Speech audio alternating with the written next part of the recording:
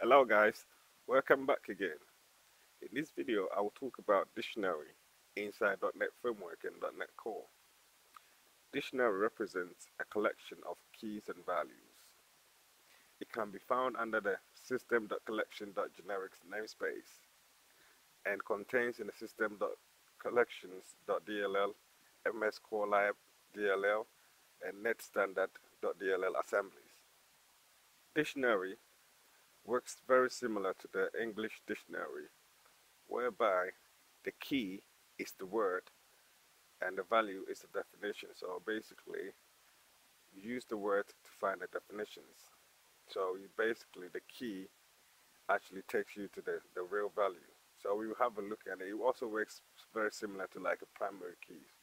So in this case, the key has to always be a unique to other keys. So what we do is I'm just going to make a very simple example just to show how we can go about it and its extension methods. So before we even go ahead, I'm just going to make this comment here. I'm just going to write a dictionary.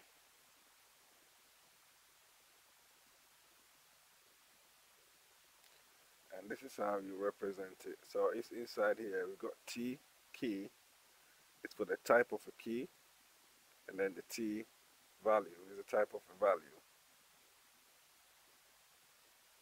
So basically, if you're looking at the screen, you have a dictionary. This is the key and then the value. So we use the key to retrieve the value. So we can actually, and as you can see, I'm actually using a Visual Studio 2019 console application under the .NET Core framework. So I guess you open you can also use the .NET framework or .NET standard. So just open your Visual Studio and get started with a console application to this level that we can get going. So, but before I even continue, I'm just going to put console.readline here.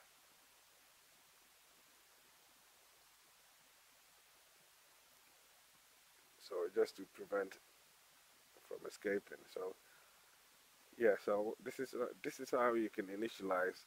This is how we initialize this a dictionary. We can use the iDictionary interface. Yeah,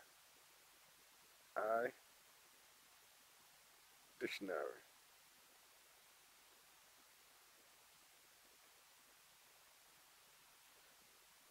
So here we're gonna have dictionary. So if the spelling is correct, we can look for the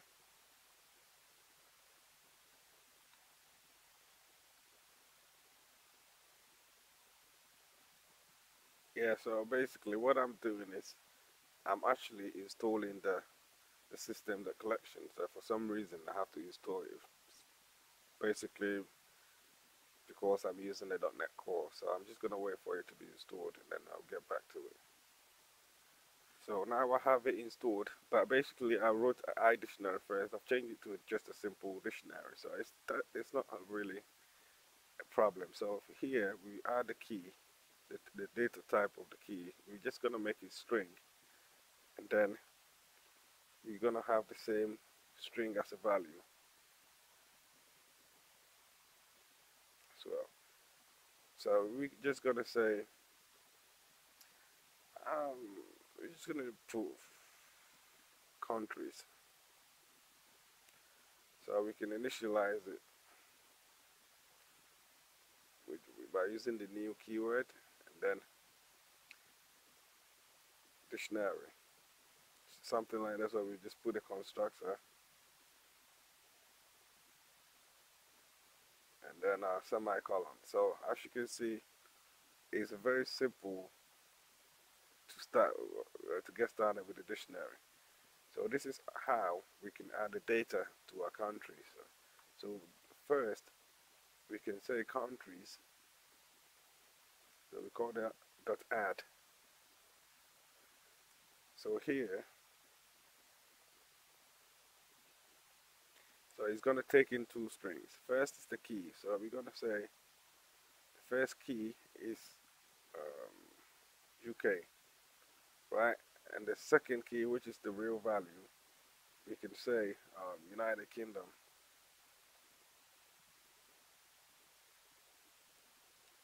Right, so this is how we can add stuff to, so we could just add a couple just to see how they all works out or checks out. So we can say add.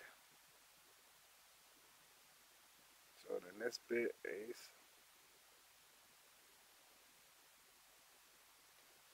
so we can say US and we can say United Kingdom.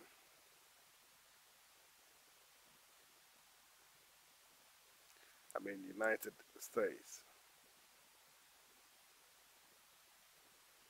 So as you can see, it's pretty straightforward stuff. So I have one more countries to add.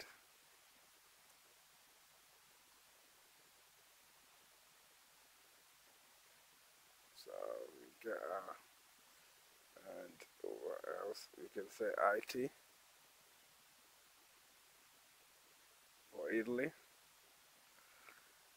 So as you can see here, we have got UK, US, and IT.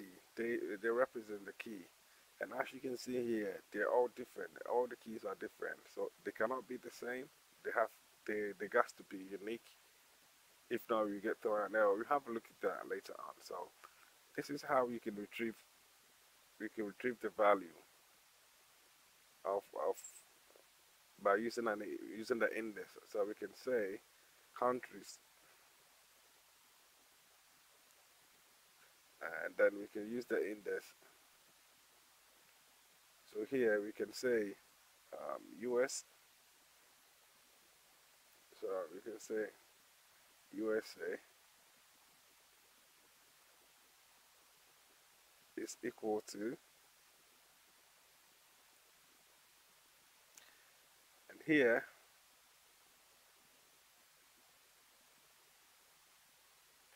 yeah, actually there's something I need to do. So here, I mean, we can use the index to select it, and then we can change the value like this.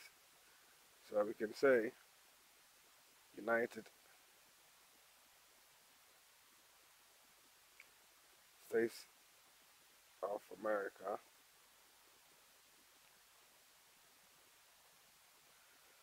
So we can change the values by using just the index, or we can just get the value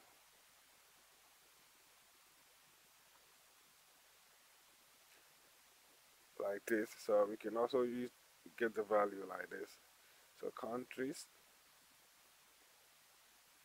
So we can say we can put the UK inside there. So this will actually print out the United Kingdom. So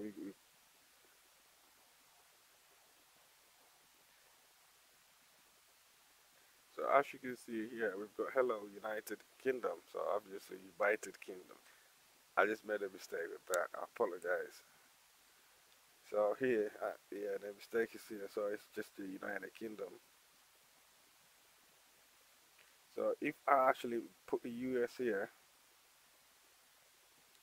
so it's because yeah, we set the value of this key to United States of America. So here, it's not going to print out United States again. It will actually print out the latest value. So once we actually F5, you see that the United States of America will be actually printed out instead of the, as you can see, hello United States of America. So that's the way it is. Yeah, so there's one more thing that we can do. So here, we can actually remove a value by just saying countries.remove. So here, as you can see, we could use the key to remove it. So we can say IT. So now we've actually removed the IT. So we can say, we can use the if statement to check if it's still there. So if countries dot contain key,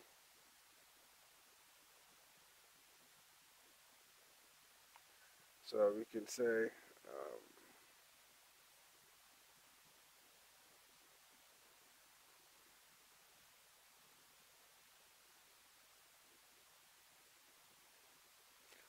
So we can actually say, we can actually negate it. Yeah. So if that bit returns true, so we can say console.writeline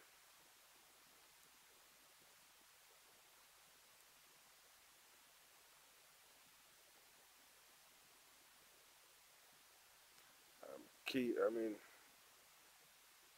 value removed successfully.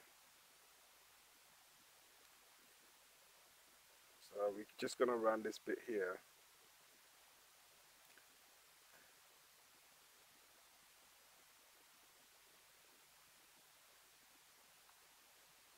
So as you can see, the key value removed successfully. So we were able to remove the key value. So last but not least, yeah, now we've actually removed one value. What we're gonna do is just gonna try and check. So we're just gonna say countries. We just use for each. For each,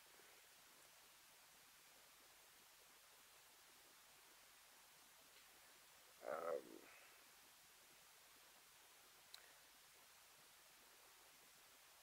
we can say key pair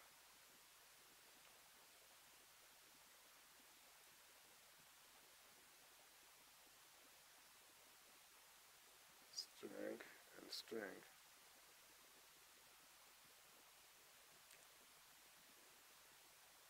You just say count country in countries.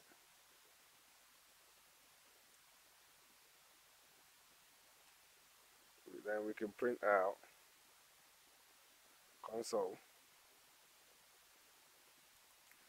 the right line.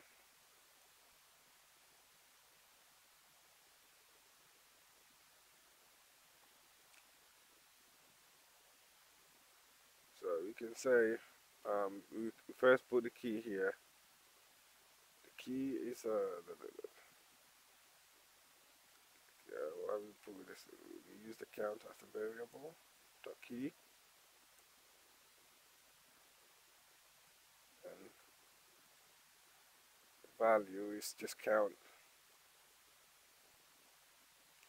the value.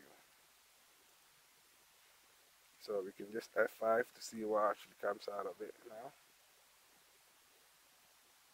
So as you can see here, we've only got UK and US printed out because we've actually removed one item or one value from it, which is the IT, the Italian. So as you can see, it's very simple to get going. So I'll leave it here, but you can further explore the other extension methods in the dictionary.